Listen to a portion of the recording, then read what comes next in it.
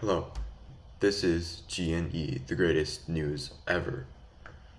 Joe Biden now defended his botched withdrawal from Afghanistan on Sunday as he delivered remarks at the White House. Biden started through his presser and struggled to read the teleprompter. Joe Biden is completely incompetent and corrupt, as all of you may know. On Sunday, Biden absurdly claimed he will be remembered for making a logical and rational decision on Afghanistan. Do you know what he said?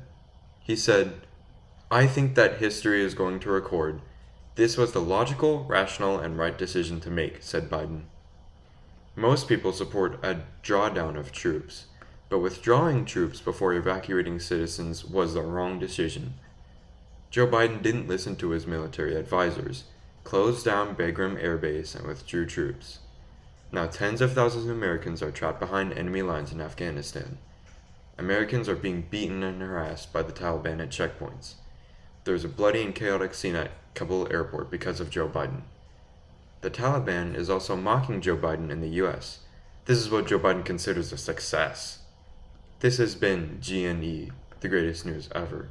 Simply observing our downfall of our country.